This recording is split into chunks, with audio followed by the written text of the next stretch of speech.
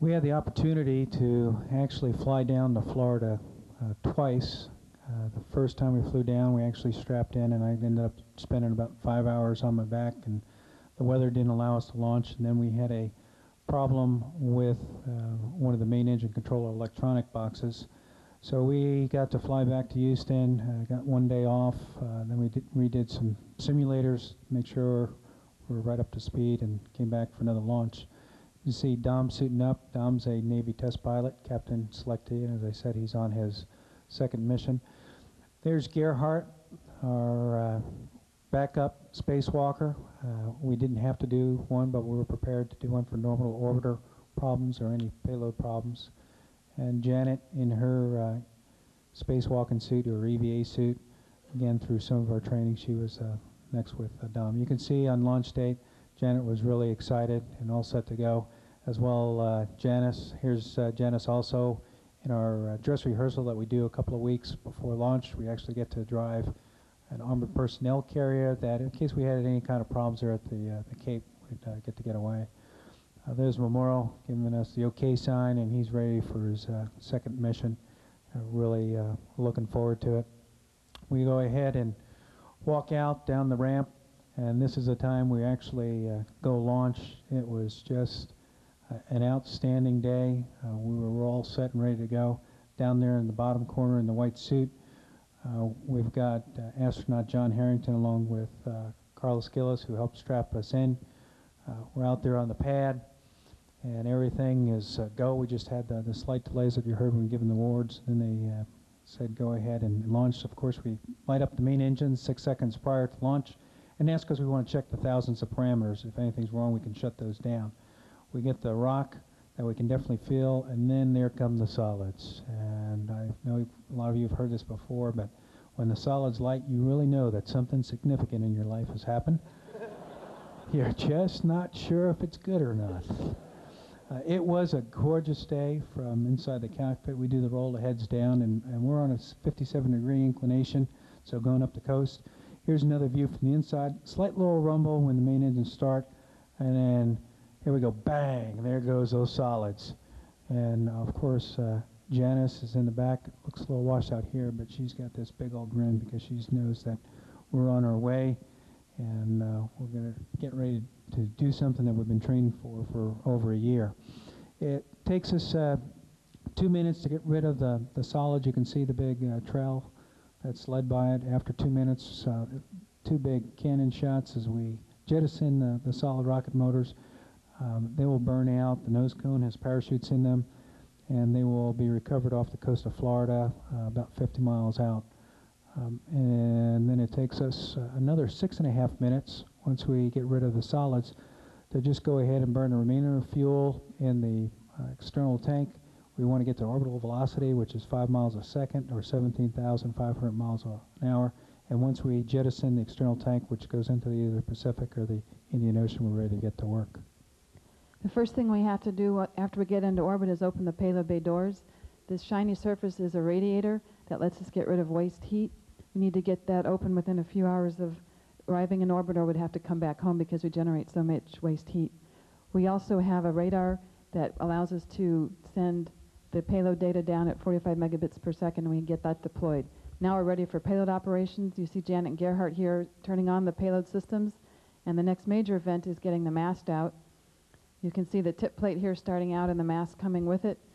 The mast is going to be 200 feet long when fully extended, the largest rigid structure ever in space up to this time, and it all folds down into a 6-foot package. So it's a very clever mechanical design that allows that all to happen so smoothly, and you see how well it comes out here. This is the X-band panels and the C-band panels on the outboard antenna that will be at the end of the 200-foot mast. You see a graphic here showing that process. Here's the outboard antenna that's going to have to be flipped over to do mapping. And you can see how impressive that total structure is. The mast triples the moment of inertia of the shuttle when it's hanging that far outboard.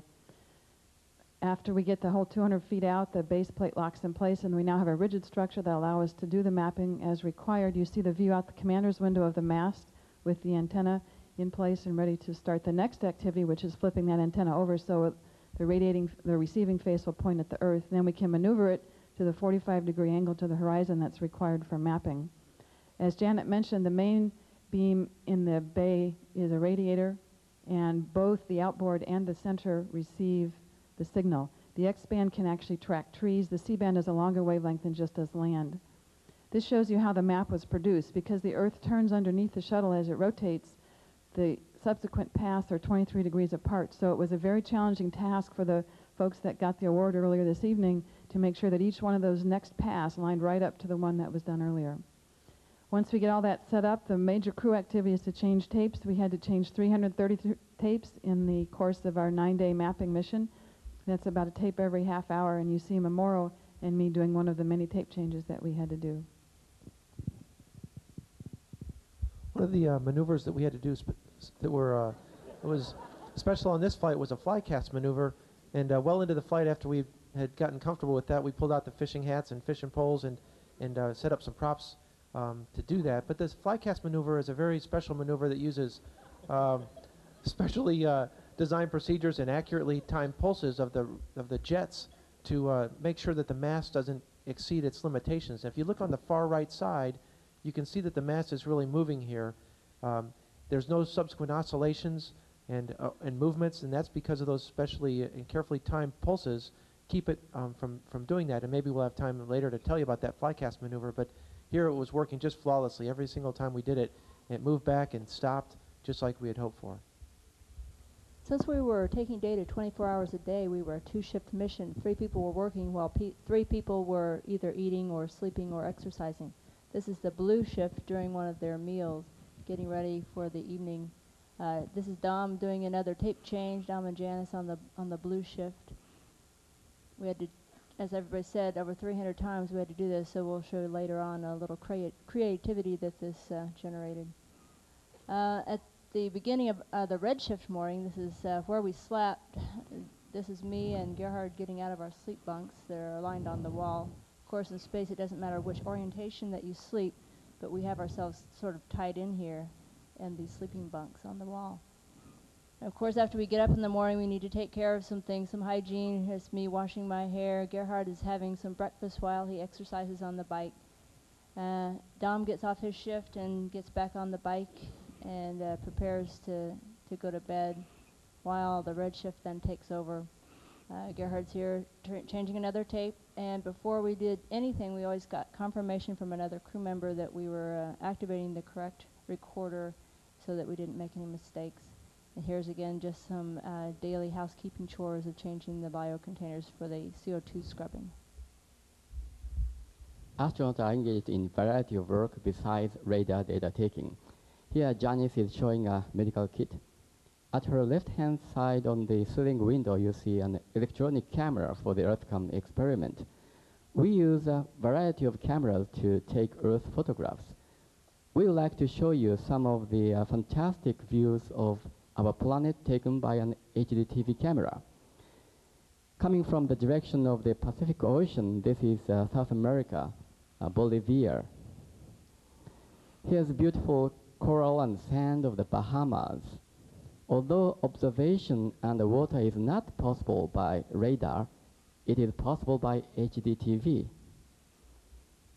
This is an interesting feature of the ray chart wind structure seen in Mauritania, Africa.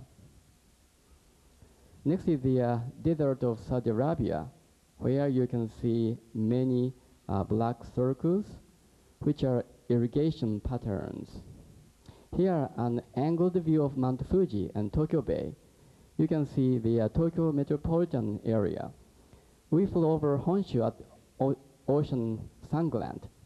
Just downside of the lake around the center of the picture is Tsukuba, where Tsukuba Space Center is located. This is the southern Russia and the Black Sea. We again passed the coastlines of South America. This time you can see Ecuador and Peru. Now we are flying over the Mediterranean Sea. There's Malta, Sicily, and the toll and the hill of Italy. This is Kamchatka Peninsula, featuring a series of volcanoes.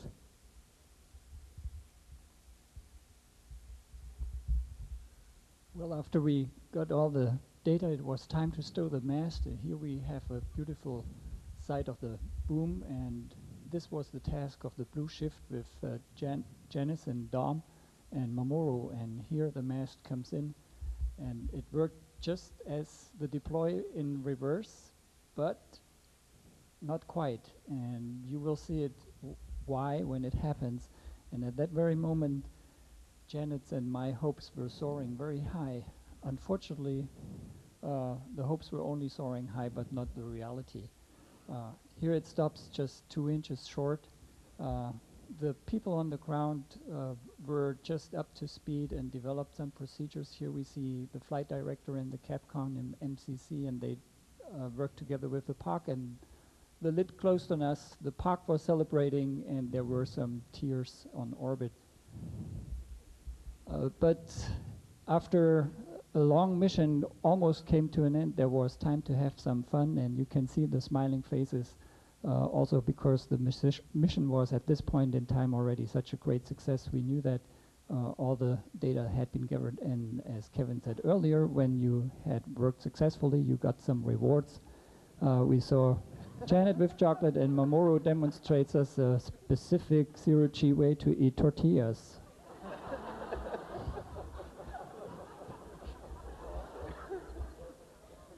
Well, and as you know, in space you can do a lot of things. This is a huge water bubble, and in that we have injected rice cookies and also chrysanthemum. Is that correct, Mamoru? Chrysanthemum. And our brave pilot just sucks it up completely.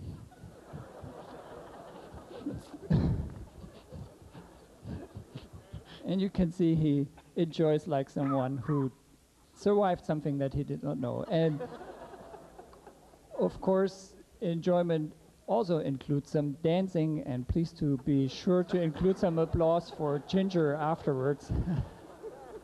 And Janet mentioned already that we had to introduce some creative ways of tape changes, and this is just one of those, which we refer to as the slam dunk tape change. See? And then, of course, it was time to come home again, much too early.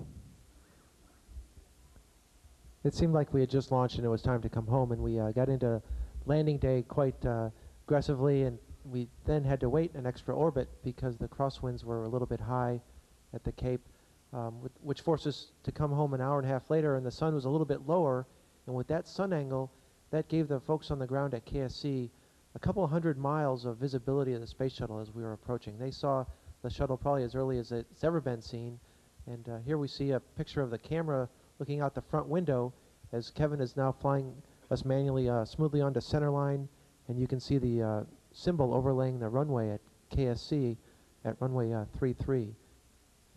We intentionally lower the landing gear on the space shuttle at 300 feet, and here we see the landing gear coming down. People on the ground will often wonder why it's coming down so late, but that's the intended time to put it down because the space shuttle doesn't glide very well. But here the gear is coming down, and we see a beautiful picture as Kevin smoothly brings us over the threshold, and it was just a perfect, smooth, flawless landing. You can see nearly a zero rate of descent as the tires spin up as we touch down, and you can see us rolling out on the runway. We were trying to do a test with the crosswind, so we delayed putting the drag chute out until the nose gear touches down, and at that time you can see a charge blow out a drogue chute, which pulls out the main parachute, and the parachute helps us slow down a little bit more than the brakes do, so we limit the use on that. Here you can see Kevin smoothly tracking the center line as we're rolling out, and then at 60 knots we jettison the parachute so that the big lines there don't damage the engine bells. And there the 14th flight for Endeavour and the 97th space shuttle flight in our history is complete.